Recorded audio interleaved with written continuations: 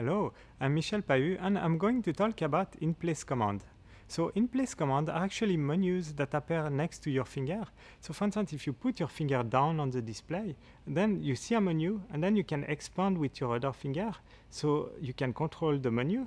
And so the advantage of that is that it works well on small displays like slates and also on large displays. So basically on large displays, you can just make the menu appear and you don't need to walk to reach for the menu. So we are using a slate, and basically on this slate, we created a sketching application in order to be able to explore the in-place command. So here, by default, the pen right, and now when I put my finger down, I get a menu just next to my finger, and it actually follows my finger. I can park the menu somewhere, and then use it just to change, for instance, color of my pen.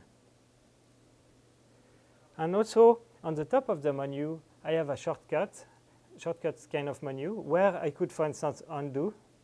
So if I want to undo something, I can just tap here and it undo my last operation. Now, if I want to get rid of the menu, I can just tap anywhere and the menu disappears, and then I can get it back very easily. If I want to get more palettes, I could just expand the menu. So I could start with a small pinch and just expand that, and I get more menus. And now I can change the default one by just raising my index while leaving my thumb down, and then put my index down again, and now I get to another default menu. So now this one is the default menu. So here the second menu is actually a toolglass menu, so it's like a click-through tool. So I can basically, if I want to draw a line, I can just go with my pen here, start my line here, and now I can position my line with two hands.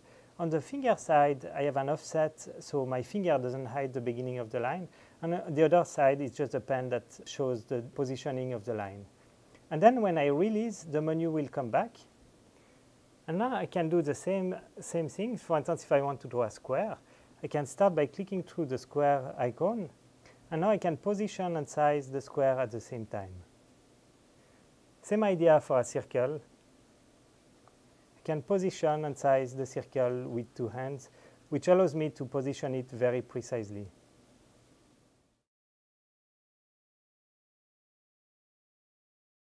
Basically, what we have is if you do a large pinch, it will zoom.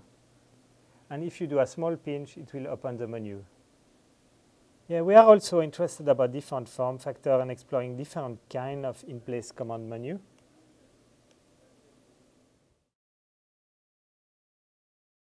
Another interesting exploration we have done is to use the shadow of the finger as a clipboard. So for instance, I can put my finger down here and I have a shadow. I can place object inside the shadow. And now I can remove my finger, the shadow disappears. And then I can put my finger back somewhere else on the surface and now extract what was on the clipboard, and they come here.